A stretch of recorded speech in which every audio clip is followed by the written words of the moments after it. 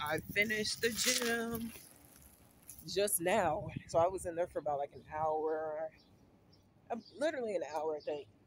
I just went to Walgreens. I needed to get my pick and some breakfast. So I got some fruit. And this is where I'm at. So just make sure it's safe for me to go. But yeah, I like it so far. I feel comfortable. I feel like I'm, you know, like this is a good vacation from work, and I'm here for DC Black Pride for the weekend, so I'm super excited. Um, yeah, I didn't bring my fitness shoes. These are my usual casual shoes, but they actually work. I think it's because they're flat. I've had them for since I was stationed in South Korea when I was in the Air Force, and yeah. So I'm here in D.C., Washington D.C., or District of Columbia, and yeah. Um, I have a couple of events to attend tonight.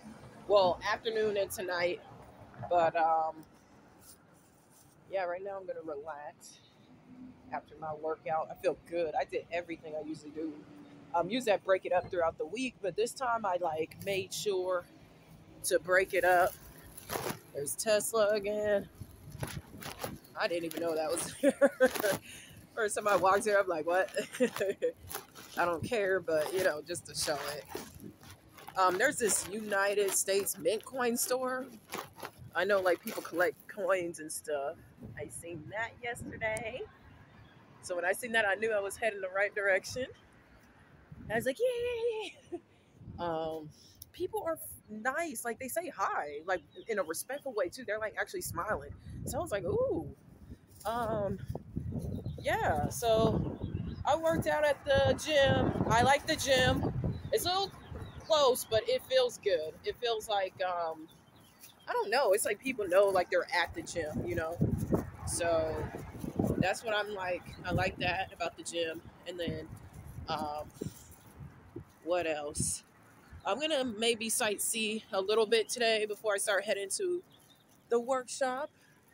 I'm gonna go to for DC Black Pride, and yeah, I'm gonna go. I don't know if I'm allowed to, but I'm going. At least I'm on the sidewalk thing. So yeah, but I actually came back. It's been at least like 12, 13 years I've been in DC to visit. Um, the last time I came here around like 2009. It was when they did the Equality March, and I actually drove. It was like supposed to be like 13, 14 hour drive, but it took me like 18 hours because of rush hour traffic in the morning and afternoon in different states. Um, and then, um, so this is it. So this is where the hotel I'm staying. Um, but I went there to the Equality March. This was around the time Lady Gaga was not known. She was like just up and coming, like making a name. And she was there at the Equality March. And I was like, I don't know who this is. And sure enough, when she was performing, a rainbow like appeared above her. So yeah. So this is where I'm staying. So I'm like super excited. But it's nice. All right. Bye.